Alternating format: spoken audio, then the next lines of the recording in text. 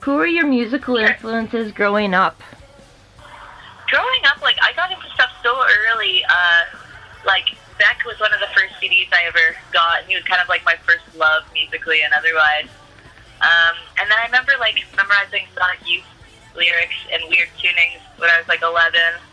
And, you know, like, all the kind of, like, 90s stuff, like the Melvins, Nirvana, etc. They really helped me, like, look into their influences and kind of get to, like, where they came from, like, you know, being inspired by the Pixies or even Sonic Youth, like I mentioned. And otherwise, it was super helpful because the internet was luckily around then, and it was so easy to research things. So I kind of, like, was obsessed with looking at, like, what got huge bands at that time rolling. What's the first song you ever learned? Oh my god. Ever learned? I don't know if I know that. I used to write a lot myself. Like, I played piano when I was, like, in diapers, like 2 on. So one of my first jobs playing piano and getting lessons was to write my own song. I don't know what it would be on guitar. I do remember picking it up and writing my own kind of thing. Which artists would you like to tour or work with? You've worked with or toured with Guns N' Roses, with Marilyn Manson. Is there a band that you'd like to actually go on tour with? Oh my god, there's so many. It's like, sometimes it's like asking, like, an author their favorite book, you know? There's just so many. I would love to work with Leaky Lee. I would love to work with Mo. She's also from Sweden, or Mo. Love to work with, oh my god, there's so many. Oh my god, like, how about, like, Blonde Redhead, do something kind of weird like that, and then maybe, who else would I love to? Kim Gordon would be, like, a little bit of a dream for me. And then, I don't know, I've got to work with so many people. Maybe, like, Waves or Fiddler or some kind of, like, King Tuff, some kind of, like, rocking indie Californian thing. So you've written a couple albums now, and you've been writing since you were a kid. What's your preferred way of writing new music? The whole last record that I wrote, I did all on piano, and I found that really nice, just because I'd always been writing on guitar or bass, and, like, sometimes I feel like I've used up all the different, like, chord changes that are my favorites, you know? So being able to switch it up and pick up, like, a different instrument that I would normally use helps so much, especially, like, something like piano, where it has to be a good song stripped away with nothing else there production-wise, so that really helps a lot.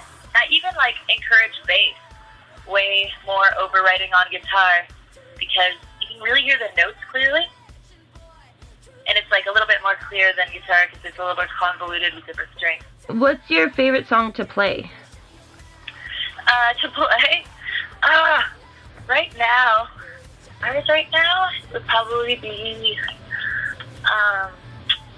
Sucker Punch has been really fun just because we got it really tight, and then, I also like pitching a lot. So you've played arenas, and you're going on tour now in Canada again, and one of the places in Saskatoon is going to be a smaller venue. Which one is your favorite type of venue to play? Oh, okay. Well, I would say, like, I mean, arenas are awesome. It's great to do the arena tours. It's awesome to, like, watch the wave of people jumping up and down to, like, songs that they know or singing along. That's awesome and good.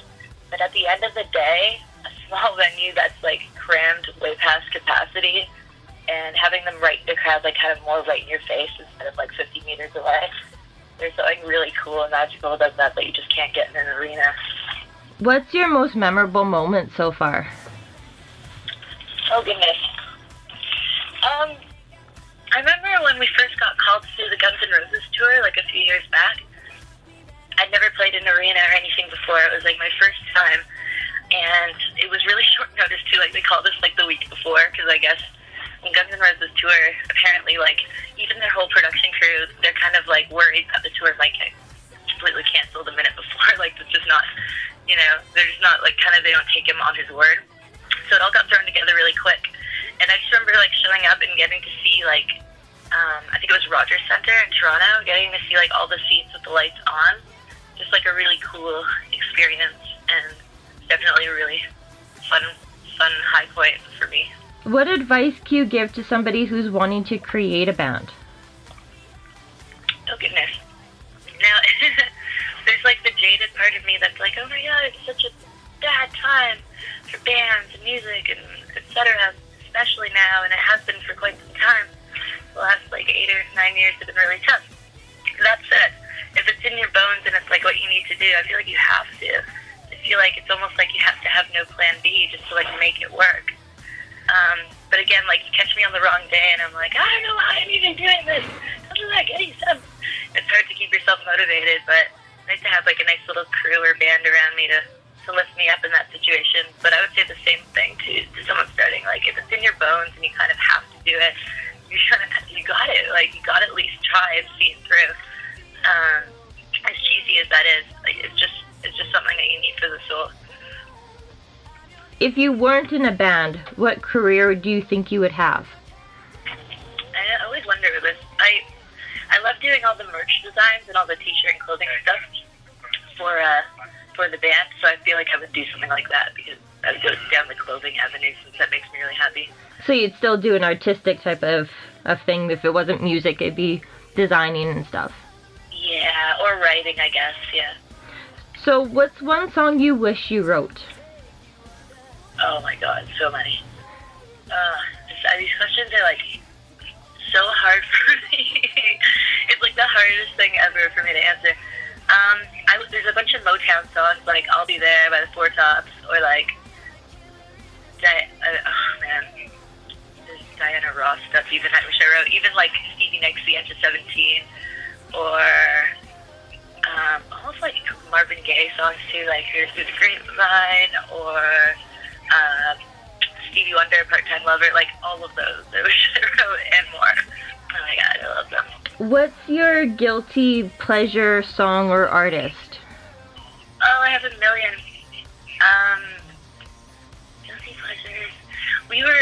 You know what, it's funny, I wanted to start like a bad cover band. I had this idea last week where we play like guilty pleasures, like bad Sugar Ray songs or like Limp Bizkit songs and things that like charted and did well single-wise. The songs that people are like embarrassed of liking.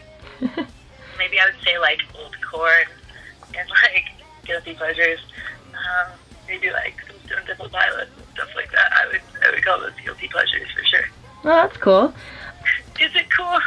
It is. It's a neat idea because people would actually show up to a show like that because, like you said, they're embarrassed of the song, but they actually like the song, so they'd actually show up. So that's kind of a neat idea.